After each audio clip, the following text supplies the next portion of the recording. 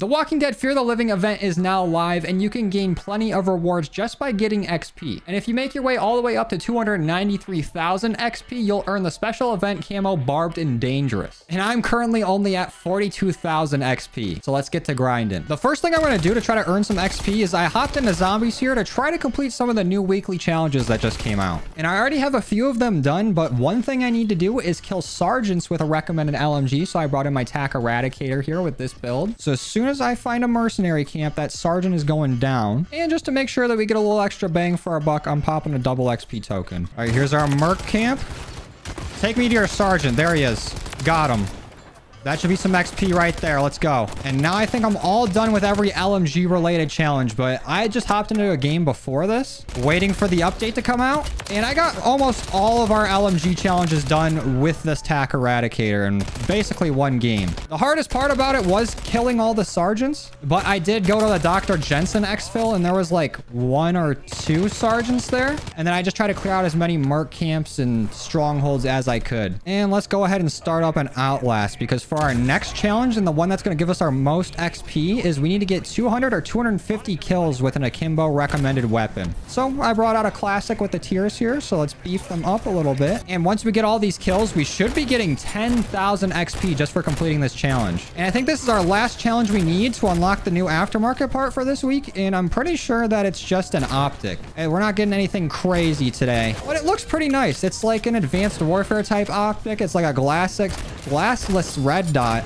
that I think reduces visual recoil. So could be decent, but not as exciting as like the underbarrel chainsaw we got earlier. But once that challenge is done, I'm just going to try to get as many kills as I can in this game, because there is a limit to weapon XP you can get in zombies, but actual XP, level XP, I don't think there's any limit on. So I'm going to complete as many contracts as I can, kill as many zombies as I can, and hopefully we can take a big chunk out of the XP that we need for this event. I guess there is like 2 more weekly challenges we could try in this game. I have to try to get 100 kills with a recommended battle rifle, which is going to be tough to do because we'll either have to get it from a wall buy or the mystery box, and I won't know if it's recommended or not until we get like 100 kills on it. And then it's the same thing with assault rifles. If we can get 100 kills with a recommended assault rifle while using speed cola, we'll also get 5,000 XP. So there's opportunity to gain a little bit more in this game. Just got to get kind of lucky.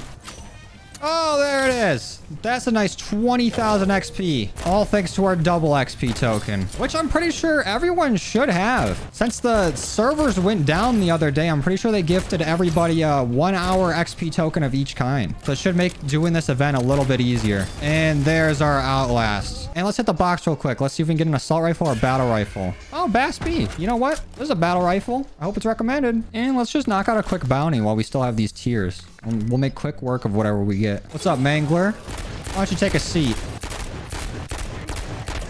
I think he's dumb. Hey, you can't get to me. Idiot. Oh.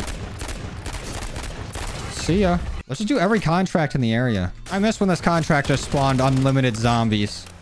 It was the greatest. Added a little bit of variety to the grind. Now we just have Outlasts and exfils. And that should do it for our contract. We can clear out the stronghold though. It should help us out a little bit. There's a level up, so you know we're getting some decent XP. Oh, and there's our battle rifle challenge. Sweet. It was recommended. Now give me an AR, preferably a recommended one. Oh, a legendary, but not what I'm looking for. This would have been nice for our LMG challenge.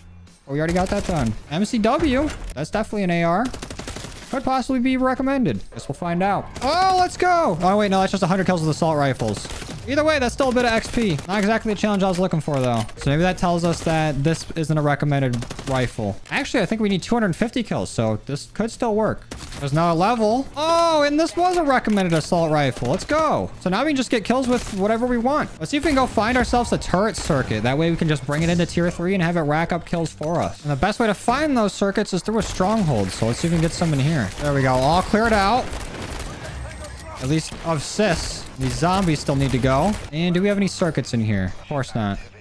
Oh, wait. Nope. Spoke too soon. Now, let's try our luck here in tier 3 before the storm starts moving in. Might as well get this fully pack-a-punched, or as pack-a-punched as we can get it. And let's throw a turret circuit in here. We can help these guys out with their abomination.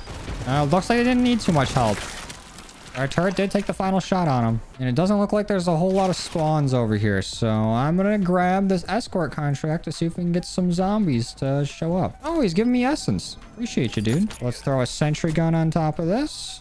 Let's start her up. And we got some help for this too. I don't even have to do anything. I might actually be able to complete this contract with the help of this random team. There we go. We got it. Appreciate the help, boys. Now, where's final exfil gonna be? We got the storm here, so I'm assuming it's gonna be over here. Let's just go grind kills until that chopper comes in. Right after I take care of some business. There we go. Took his ass out. Appreciate the help again, fellas. Some nice people this game. And we're out of here. How much XP do we get for that one game? We got 2,000, almost 3,000 for our essence. 1,700 for upgrades. 1,100 for POIs. Half of whatever. 27,000 just for our kills. We made up to 38,000. That's not bad. Look at all those challenges we got done too. Were these added into it?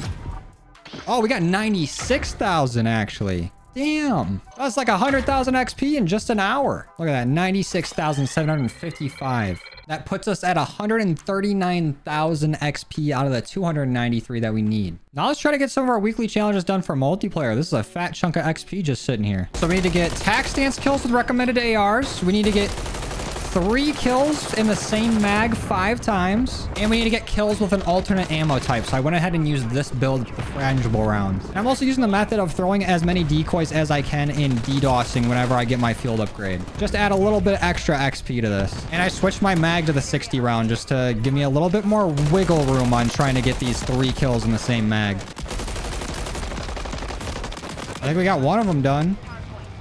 There's our 30 kills with alternate ammo type. And since I'm done with the tac stance kills, I can finally use this new optic. It actually looks pretty good.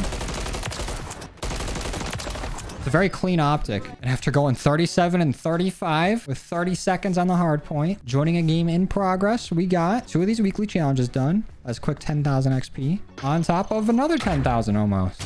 There we go. There's our 3 kills with 1 magazine.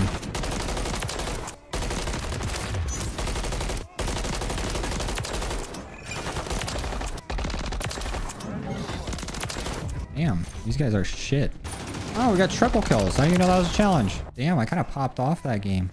57 kills, 31 confirms, 13 denies, 23 deaths, 10,000 score. Plus 2 challenges complete. That's 34,000 XP for 10 minutes of my time. I'm not gonna lie, at this point, I kind of just locked in. So I'm gonna give you guys the cliff notes and the strats that I used to get the rest of the XP. So after this, I played another multiplayer game trying to do a challenge with the Haymaker, and I didn't complete it, but I still gained 14,000 XP in around 10 minutes of playing. But I noticed I hadn't completed any of the Warzone weekly challenges yet this season. And 2 of the weeks have 4 challenges where you only need to loot 20 chests in the 4 regions of the map. And just to make things better, there was also challenges for getting 10 kills in these same spots. So I hopped in a plunder to see if it would track there and got to looting. And to my surprise, it actually worked. So I thought, why not double dip and go for the kills in this area too? And to start, I was slapping this team around, taking them out systematically one by one until I traded with this dude and got taken out after self-resing. And I was kind of feeling myself, so I went back trying to get revenge, and they beat my ass every time. So I tucked my tail between my legs and spent the rest of the game going to different areas and looting. I even used some of these search contracts just to make it a bit easier. I ended up finishing the game with only 21,000 XP just from the kills and the looting I did. But after it added my challenge reward, that bumped it up to 45,000 XP just for the half hour of playing. So I hopped into one more game of plunder and got the rest of my looting challenges done. And in that game, I only got 1 kill, only completed 3 contracts, collected 800 grand, and looted 41 chests. I got 29,000 XP. And with the 6 challenges I completed, it gave us enough to get our event camo, totaling at 74,000 XP for the whole game. And this is what our barbed and dangerous camo looks like in game. Obviously, it's not the flashiest camo out there, but I still think it looks pretty nice. And if you're a fan of The Walking Dead, I think you'll like this camo because it's paying homage to Negan's weapon of choice, his barbed wire bat, Lucille. It's got a few bloodstains here and there, as well as the barbed wire going across it, but I still think it looks pretty nice. It's a nice alternative to some of the more flashy camos. And since we don't have a baseball bat melee weapon in this game like we did in Cold War, I went ahead and threw this camo on the Tonfa.